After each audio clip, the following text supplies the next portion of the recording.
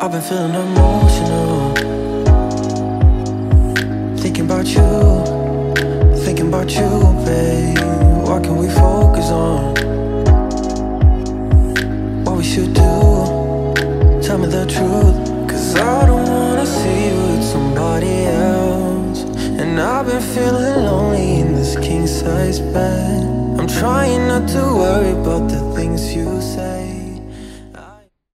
Yes, I know that 1 and 1 are 2. Ain't no problem that I can't see through, as long as it's just me and you, my crazy little bees.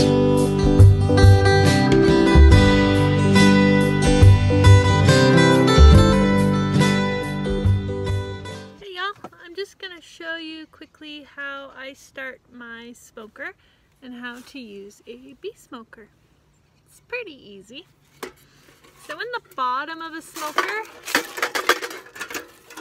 you have this little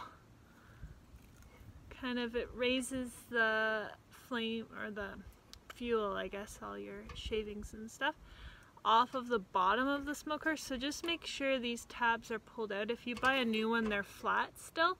So pull them out and have this part down.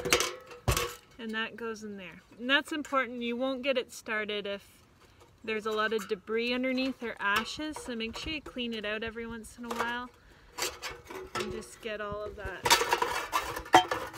sorted out. And then what I normally do is just pick up some leaves, have some matches here. Leaves or newspaper, I guess.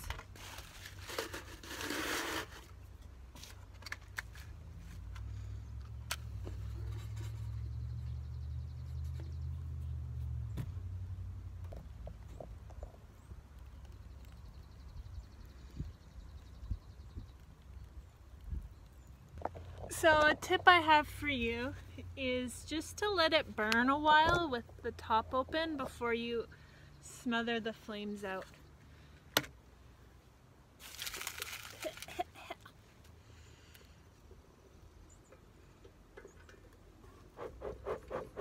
Oh yeah, see those flames shooting out there? I'm a firefighter, but I'm also a fire starter. So now I'm just gonna smother it out. Then you can put wood shavings in here, fill it with more leaves, whatever you got going on. Newspaper, but wood shavings seem to burn longer.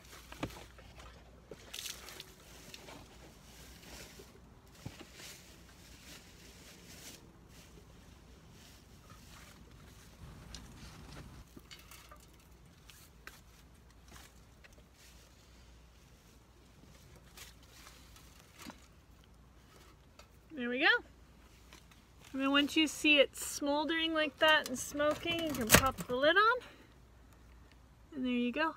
And if you ever get it started and there's like flames shooting out, you don't want to obviously use that on your bees. So what I do is I just open it and put some fresh live grass on top of that, and it smothers it right out.